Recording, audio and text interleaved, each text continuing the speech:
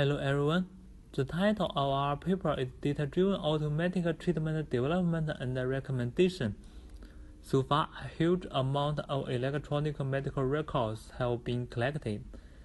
The availability of massive EMRs has enabled many novel healthcare applications.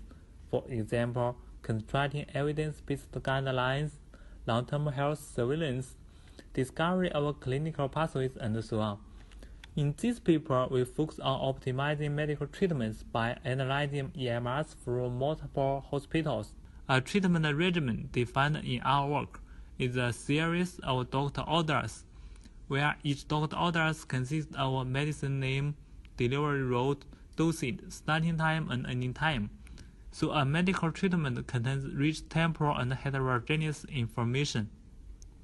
In our work, we first extract typical treatment regimens from a large volume of EMRs.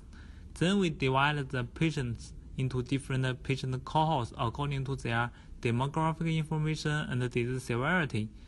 The patients in a same cohort are thought to have the same physical preconditions and disease status. Then we find the best treatment regimen for each patient cohort. Our work will be of great importance in automatic precision medicine. If there comes a new patient, we can develop a new treatment regimen for the patient according to his demographic and diagnostic information. We can also provide the expected outcome to the patient.